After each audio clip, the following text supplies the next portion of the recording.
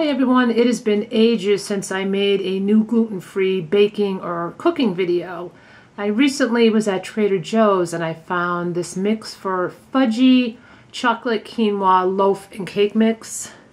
It is gluten-free, so let's head on into the kitchen and try this new mix. Inside the box you get the mix as well as the chocolate fudge sauce. I preheated the oven to 350 degrees.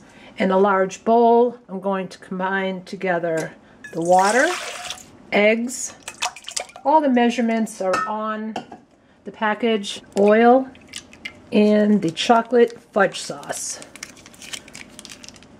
I used a wire whisk to mix all the wet ingredients together. Add the cake mix, and I'm going to use a wooden spoon to mix it together, but do not overmix. The batter is all mixed. You can pour it into a greased loaf or bundt pan. Bake for 55 to 60 minutes. So into the oven this goes. The cake took 55 minutes to bake. I inserted a cake tester into the center and it came out clean. I'm going to let it sit for about 5 minutes, then invert it to get it out of the pan. I don't know about you guys, but whenever I have to invert a bundt cake, I always feel like it's going to stick, and I'm always so happy when it pops right out of the pan. This sure smells good. I suppose you could put a glaze on it, but I'm going to skip that and I'm going to serve it with some ice cream, but I have to let it cool off first. The cake is nice and rich and chocolatey, and it's super moist. I'm serving it with just a little bit of ice cream and chocolate sauce. So this is a really nice, easy mix to make, and it's really, really good.